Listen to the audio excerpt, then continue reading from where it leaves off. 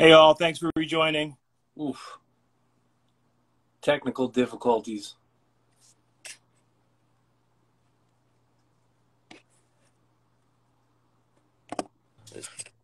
Hey guys, is this better? Yeah. Thank you. I'm so sorry about that. No, I mean, it's the name of the game when we go in on this internet shit, man. It's all good. Well, he's remote right now. He's not normally here, so that's what's.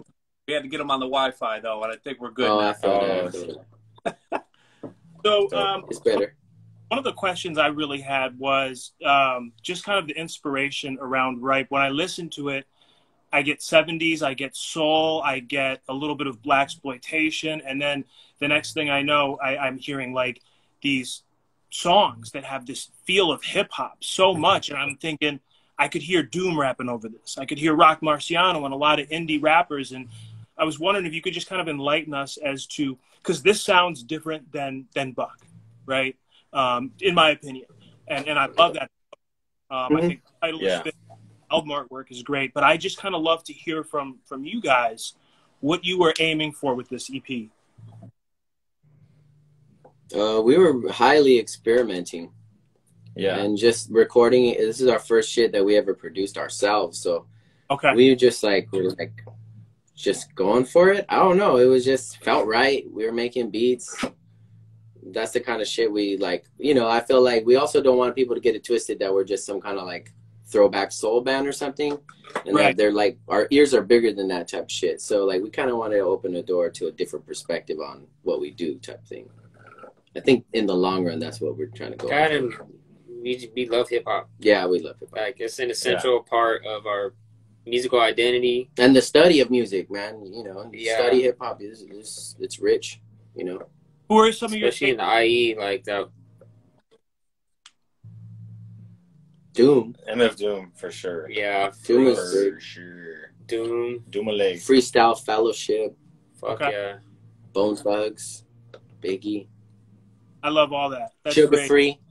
Sugar Free, yeah. Sugar Free, DJ Quick. Yeah. All the West Coast shit, pretty much G-Funk at heart, you know what I mean? Like, that shit is like, I heard that shit when I was like 3, you know? Like, it was just there, you know? All the time. California. Just as much as fucking Banda or some Mexican regional shit. Like, you just hear it all the time. Everyone's playing it. It's at all the parties. Like, yeah.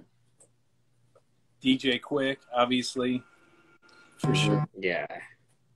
Yeah, I mean, for real. DJ Quick, that one album with him with the braids in the front. Yeah. The Safe and Sound, I think. Yeah. Yeah. Yeah, Rhythmalism. I grew up in the age of rhythmalism. That shit was my shit. For sure. For sure. So, you know, how did you guys end up with Big Crown? Big Crown, doing on the soul scene. How did you guys end up? So Leon Michaels pretty much he met Chicano Batman and produced their album Freedom is Free. Yeah. And we were in the vicinity. Those are like the big Chicano Batman is like the big homies. We always kind of look to them for a lot of advice and just like what move to make type shit. Eduardo recorded our first EP or our second EP. Yeah, second EP. And he was hanging with Leon, and he was like, "Yo, can I hear anything that you've been recording?" And he showed him our stuff. And then like 2 years after that, 2 years later, he hit us up. Send demos. Interesting. And then, did you guys record part of this album at his house or his studio? Buck? Yeah. Buck or Ripe? No, Buck. I'm saying that was recorded at his studio. Yeah. Did you say? Yeah. Yeah, that was in the Diamond Mine. In Diamond Mine and at his home studio. Yeah, the vocals were all done at his home studio. And some stuff was recorded in LA too. Yeah, that's true. Like overdubs and shit. Yeah, Sound Factory. Your dad, they recorded. Yeah, Peter Pan was recorded out here at the Sound Factory. Yeah, the homie choir. The homie choir, yeah. How do you kind of decide which songs you're going to put vocals to and others you leave as an instrumental?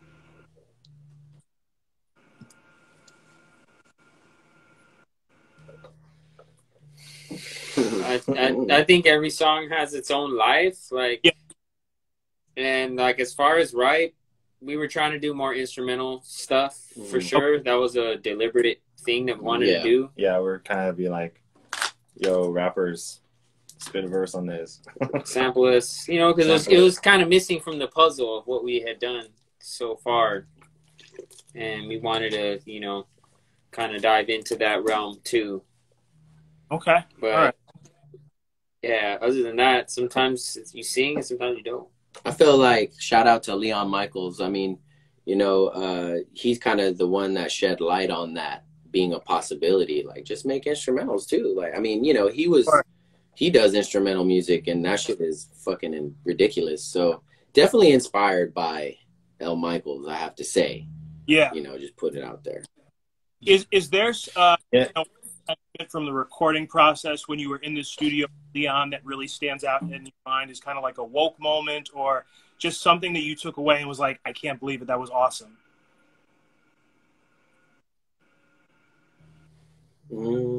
Just how chill he was.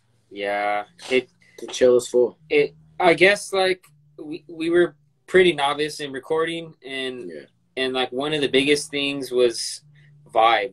Like recordings, you need a vibe. You cannot have a whack vibe at all. And we never met Leon. We didn't know him. And then like he might as well have been from the IE or from Rialto or like it was very like on some family shit and that like super quick. Yeah. Like the first day was a little bit like stiff. Yeah. A little stiff, but after that it was like we're playing dice and smoking little joints. Yeah. It was super fun. We got to meet his family and like now they're a part of the extended family of our shit. And like that is just super important when you're recording. Very cool, yeah. You know, Eric, we're putting you to sleep. No, well, my next question is for him. So I'm really big into critical listening, especially the drums, and I've listened to everything available on streaming services from you guys, and I feel like, and this is a compliment, but we're drumming on steroids on this record. I mean, you came out of your shell. The drumming was different, the fills, the patterns, and I was blown away in the sense that I said, you could listen to this just for the drums and you would get an education out of it because it was that good.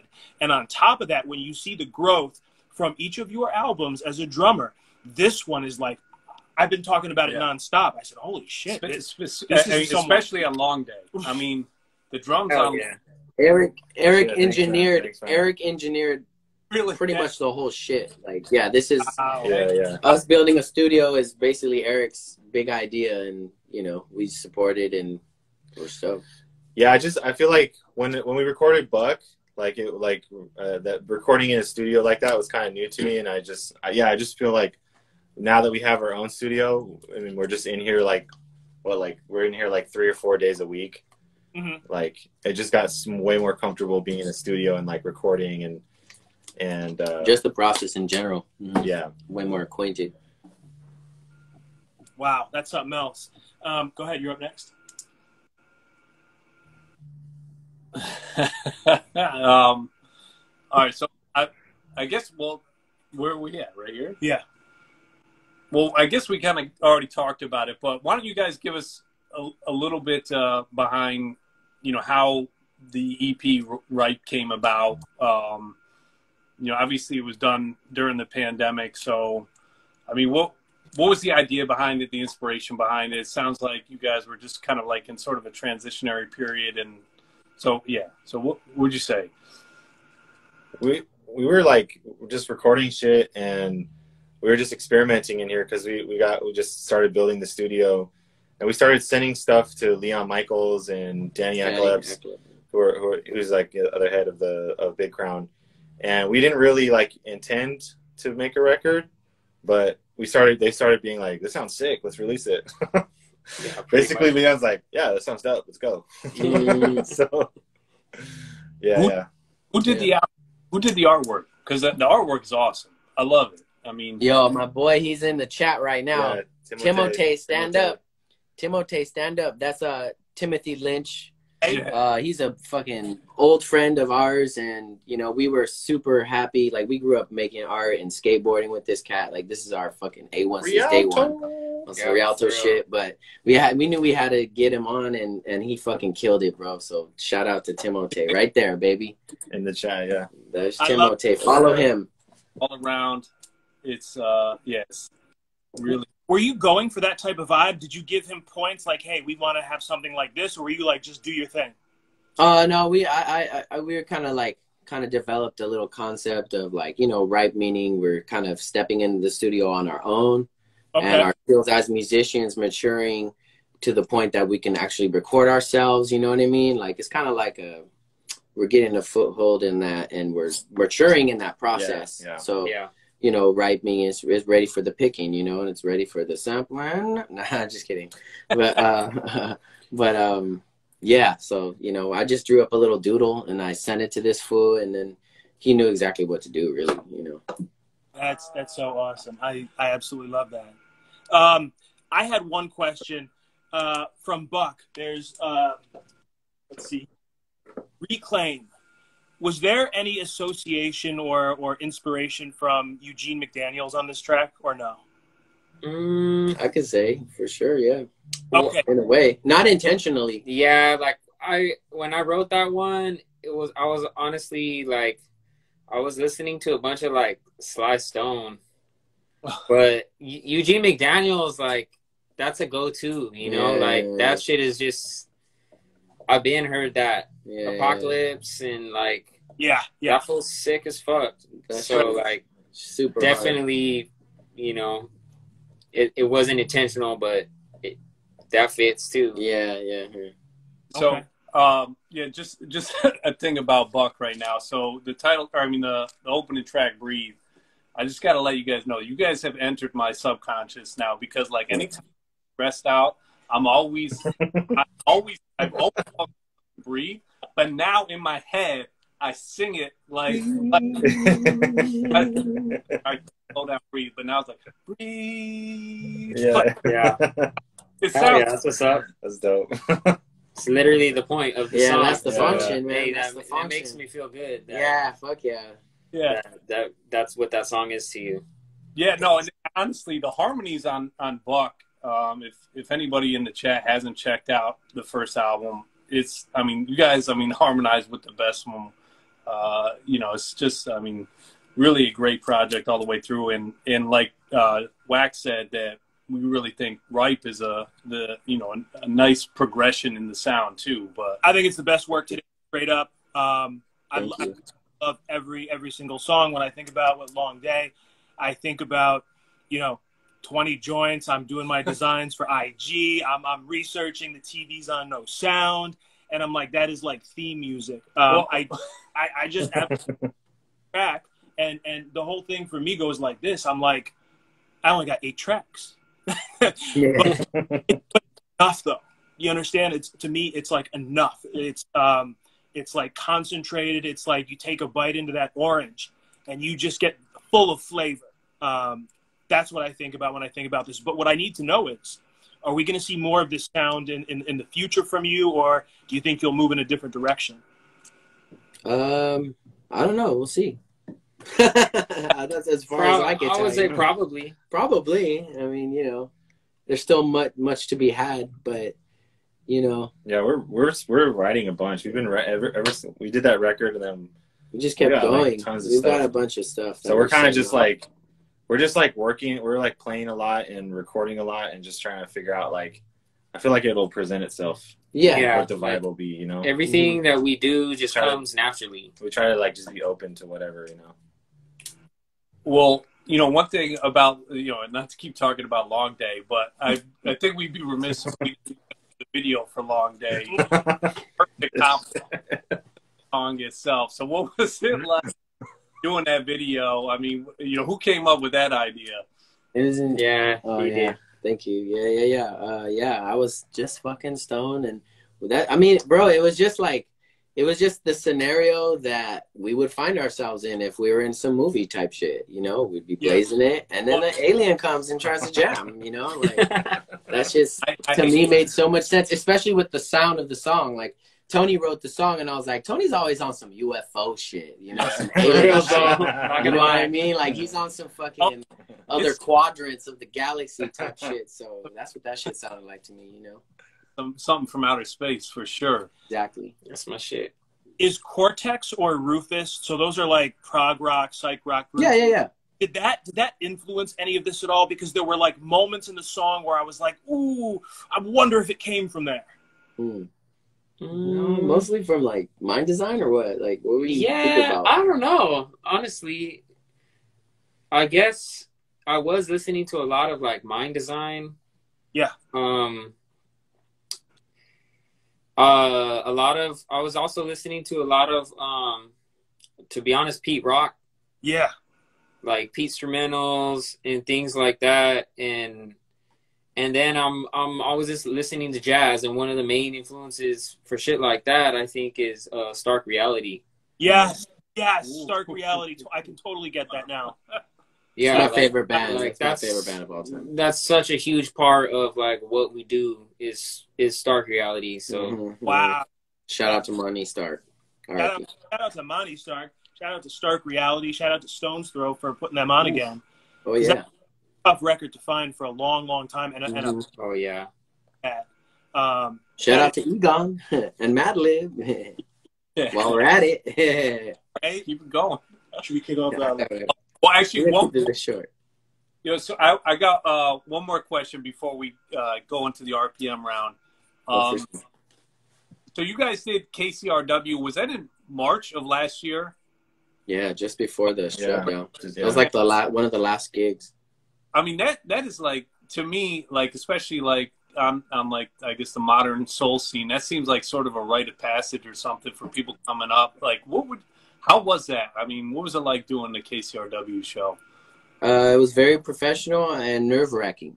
Yeah. Pretty wild, to be honest. But it was like, fun. But yeah, it was kind of a, I mean, for me, you know, or I think all of us, you're just like, how did we get here? I don't know.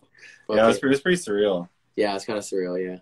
Big moment, guys, as a band. And then contrast that with everything shutting down shortly. I guess you guys are fortunate you got to do that before everything did shut down. No, oh, definitely. And I don't really feel like we took that much of an L with the shutdown, bro. Like, it locked us in this fucking shoebox to make shit. You know what I mean? Yeah, and like, we learned and grew a ton in the pandemic. Super crazy. Like a hyperbolic time chamber Dragon Ball Z shit. You know what I mean? like, now I feel like for real though. Like, we're a professional ass band. And before we were just like, hopefully we'll get there. Yes. You guys are there. Let me tell you. Yeah, you're right there for sure. Thank you. I appreciate it, man. Thank you. Definitely one of the tops of the year for me. And I think if we're gonna call out EPs, it's got to be the EP of the year. Song for song. Wow, thank you. Thank you, G. Thank you. Like that. I mean, that Alchemist shit slaps, just saying. Damn, I listened to that shit today. But you know what I'm saying, though? It's like when you look at the elements and the background from everyone involved and the evolution, the growth, all of that, you can hear it, right? And you can see it with the design of the cover and the words and kind of when you absorb what's going on, you're like, wow, this is a great sound. And nothing sounds strange about it or like this isn't really their style. It flows track after track, which is, you can't beat that, right? That's kind of what you want when you put together a project like this. Definitely. All right, RPMs. So, you guys ready? All right. Real quick, these 10 quick questions. We'll go from, what do we do? Right to left in terms of the answers. Right to left. Sounds good. One word answers. If you don't want to answer one of the questions, that's not a problem. Yeah, exactly. Just like that. Yeah. Go ahead. All right. We'll get the RPM's music on. Let's do it. All right. Musical inspiration growing up. Herbie Hancock. Oh, I have to go. Oh, okay. I see how it goes. I'm sorry. I'm fucking this all up. Bob Dylan. Bad Brains. Bad Brains? Yes. What are you listening to right now? MF Doom. Alchemist. Last record you bought? I don't remember. Go. Zap. DJ Harrison speaker box. Got that shit on vinyl. I was so happy. Favorite album of all time? Oh, this is the one people usually opt out of. Just first one that comes to mind. I mean, you don't have to. You don't have. There's a riot going on. What's that? Sly Stone. There's a riot going on. Okay. Fuck. Yeah, you fucked me up with this shit, bro. I'm up here tripping. How about favorite record? Favorite Doom record? New shit? Oh, Gibbs. Madlib. Bandana. I fuck with that shit. Tough. That's tough. All right. Oh, wait. New shit would be Kryptonite on Dolphin Records. If you haven't heard that shit, check it out. Lord Byron, Pink Seafood, and Liv. Oh, okay. All right. It's fucking sick as fuck. You prefer so 45s or LPs? LPs. Both. Yeah, both. All right. Black vinyl or color vinyl? Black. It sounds better. Black, I guess. I fuck with colors. I don't know. Colors. Favorite color? Favorite color. Boom. I don't know. Red. Burgundy. Actually, wait. Hold up. Burgundy. Classy. Green. I like green. All right. Favorite dessert? Churros. Cinnamon roll. Almond croissant. Almond croissant. Favorite drink? What is that? Cut out. One more time. Favorite drink? Favorite like alcoholic drink or anything you? It could be water. It could be whiskey. Martinelli's. Bad. Orange Bang. Coffee. Ooh, that's a close second. It's a close second. Yeah, can't go wrong. Favorite concert and why? The last question of the lightning round. Favorite concert and why? I know mine. If you go ahead. FYF. The last time they did it, I saw fucking one. Just pick one. Rapid fire. I guess Erykah Badu. That shit was fire as fuck. Dude, my brain was melted. I saw the Strokes when I was 13. That should turn me out. Wow. Ooh, okay. I saw Busta Rhymes in high school. That shit was crazy as fuck. Fuck yeah. That's dope. All great concerts. Yeah. I want to add in Lee Fields with Al Michaels Affair backing him. That shit was stupid. My god. Wow. Stupid. Legendary. Stupid. I couldn't believe it. Man, I'm tripping out right now. Yeah. That shit is hard as fuck. My face was melted. Straight up. You guys are the illest, straight up. Gentlemen, this concludes our fireside chat. Before we go, what I'd love is if you could just kind of tell folks what to look out for next, maybe the release date for Ripe, any information that we can hold on to and kind of look forward to. I mean, if you're in LA, we'll be playing in August for the grand performances. We're going to announce that pretty soon. That's latter side of August. We got more music coming out. We got another song called Vortex coming out in like a week or so. I'm excited. Yeah, because you guys have almost released everything on the EP at this point. Yeah, we fishing it out. You know what I mean? So we still got that. Demoitis for RSD drops, Record Store Day drops. We got that dropping. We got some demos this Saturday. Yeah, this Saturday. So, well, that's a bunch of demos from Big Crown. Yeah, compilation. Yeah. If you haven't gotten the Buck album, be sure to get the Buck album. Brainstory. Keep it 100, right? All day. Yeah. Hell yeah. 200. Make that Ripe EP. I'm telling you, folks, that's going to blow your mind. It's their best work to date, in my opinion. Yes. I love Buck, but I just think this one is a special EP. And, man, you guys nailed it. Yeah. It's in the mix. Thank you.